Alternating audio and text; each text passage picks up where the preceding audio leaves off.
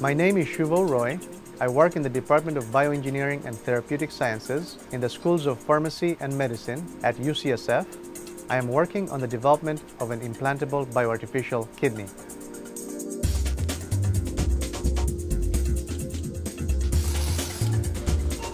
Chronic kidney failure, or end-stage renal disease as it's known, affects over 500,000 people in this country. It's growing at about 5 to 7% every year. It's growing because of the obesity epidemic. People who have chronic kidney failure need dialysis to survive. Unlike the native kidney, dialysis does not provide all the other benefits that are required for health. So the people that have chronic kidney failure and are on dialysis are never healthy. The implantable bioartificial kidney that we are developing will provide most of the functions of a kidney transplant.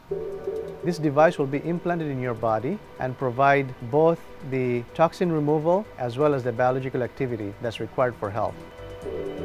Our device consists of two basic chambers. A hemofilter basically filters the blood, removes the toxins, takes out excess water and all the excess salts. In the cell bioreactor, we've got renal proximal tubule cells that basically reabsorb much of this water and salts back into the bloodstream. What they don't do is reabsorb the uremic toxins, so toxins don't get back through. The other function the cells do is to activate vitamin D and also some of the immunological protection that the kidney cells provide in a healthy body. The excess water, toxins are then passed through a port into the waste outlet, which is connected to the bladder.